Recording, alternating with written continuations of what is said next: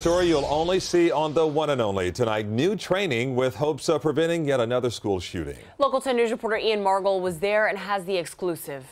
School safety is so important, and especially here in Broward County, there is so much scrutiny that goes into this kind of training, so they try to make it as lifelike as possible.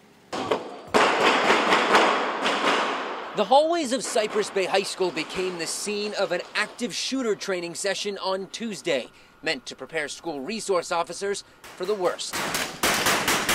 They better know their campus better than the assailant does. Captain Anthony DeMarco oversees juvenile programs for the Broward Sheriff's Office, so the training of SROs falls under his watchful eye.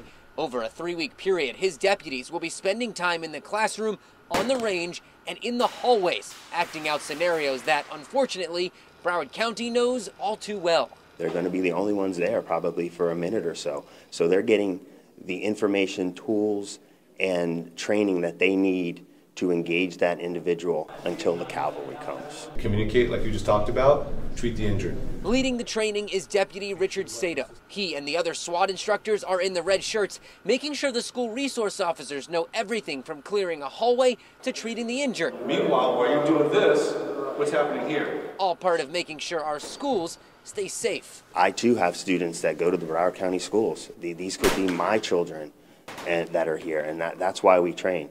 We train to prepare for the day that we hope never happens.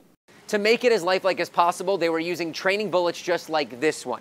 These aren't going to hurt anybody, but they do fire just like regular bullets would. Today, it was only the SROs, but later on in the fall, they're going to be doing the entire department, going through the exact same training to make sure everyone is ready for the worst. In Weston, I'm Ian Margol, Local 10 News.